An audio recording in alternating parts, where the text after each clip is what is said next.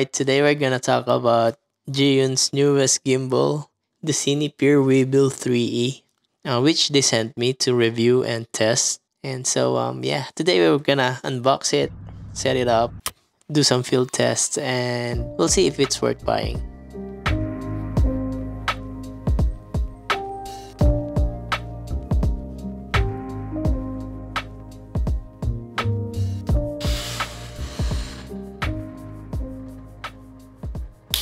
It comes in a styrofoam style carrying case, which is, I think, sturdy enough to travel with. And inside there is a screw-on tripod base.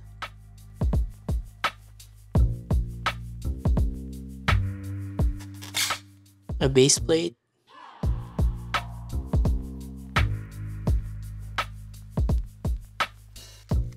Some cables for charging and connecting your camera. An Allen key, a 1/4 screw for the base plate, manual and some paperwork, and the cinepeer 3E.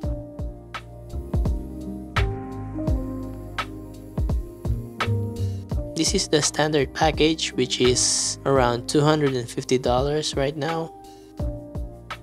So let's take a look at the gimbal itself. It is made out of plastic and metal, which is in gray and black color.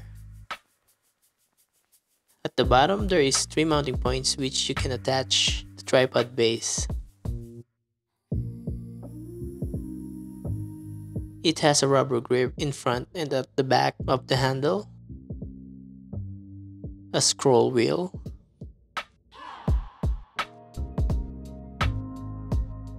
a trigger style button, a USB-C port for charging, an OLED display, a joystick to control the gimbal, a record button to wirelessly control your camera, and a mode button. It has 3 powerful motors that can handle up to 6.6 pounds or 3 kilograms of camera weight. A locking mechanism on each motors to secure the arms when the gimbal is not in use. But this is where I think this gimbal shines. Changing from horizontal to vertical shooting is so easy by just reorienting the base plate on its side and you are ready to shoot vertical videos. This is the first time I saw this kind of design in a gimbal, so usually you have several steps to do to make vertical video, but this one you just need to remove the base plate and put it on its side and you're good to go. Now let's put my Sony a7 IV with the Sigma 28-70, and this combo weighs around 3 pounds or 1.5 kilograms, which is well within the capacity of this gimbal. They also sent me this Master Move accessory, which you can use as a sling mode for the cinepeer 3E or as a side handle like this. It also has a wrist rest for extra comfort. So now let's try to go outside and test this gimbal. I will share to you the settings that I will use, the modes, the lens, and the type of shot that I will do. For this first shot, I'll be using the pan follow mode in the gimbal, and then I'll be using 35mm focal length. And this shot will be a long, continuous shot to test the capabilities of this gimbal. And I'm also using the Master Move so I can do sling mode. And here is the final result.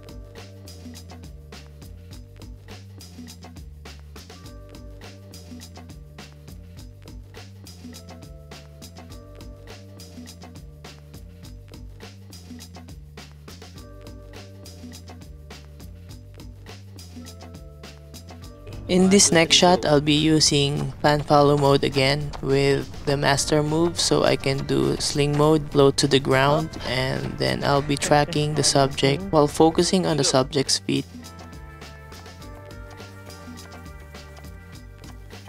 In this next shot, I'll be doing a tracking shot again, but this time I'll be focusing on the subject's face. So as you can see, I'm moving with the subject while the camera is facing backwards, so I can focus on running and while framing the subject. In this shot, I'll be doing a slow push in while the camera is in sling mode and also the subject is running perpendicular to the camera.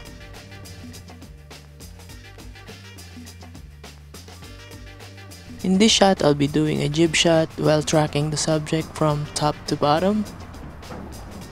I'll be using the pan follow mode and a 35mm focal length for this one.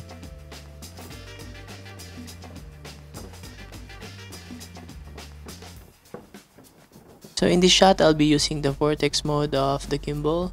So I'll be pushing in while the subject is moving towards the camera, while the camera is rotating to the right.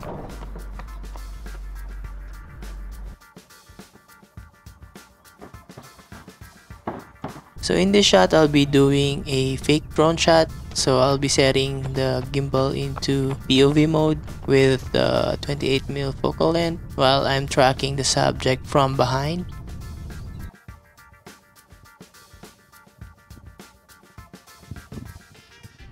The next one is I'll be tracking the subject's feet again from behind, this time showing him running before slowing down.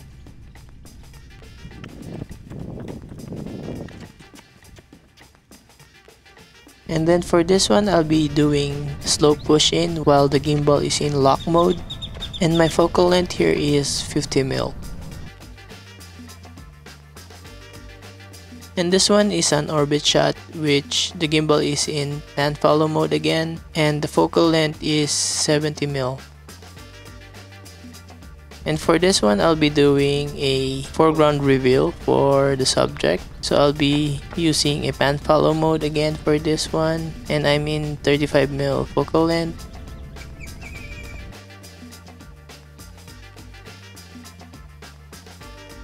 In this next scene, I'll be using the pan follow mode again while doing a jib shot as the subject moves towards the camera. Here is the final shot for this whole sequence. I'll be doing a stationary panning shot while the subject is moving towards the fence. And here again is the final result.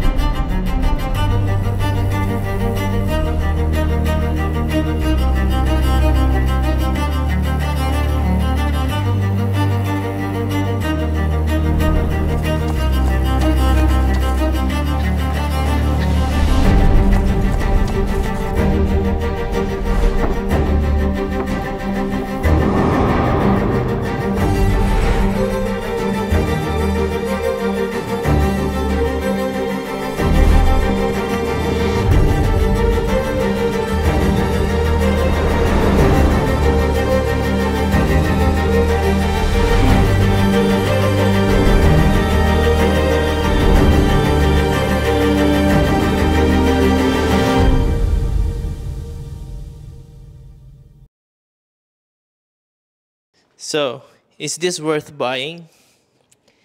Well, I think yes. If you are in the market for an affordable, lightweight, and simple gimbal, I think this is for you because for its capacity that it can handle, you'll get your money's worth. And thanks again, Jiyun, for sending me this gimbal and this accessory. And for you guys, I will link everything down below so you can check them out. And yeah, that's it for this video. I hope you liked it. And if you do, please like, comment, and subscribe to my channel to see more of this kind of videos. And I will see you again next time. Peace.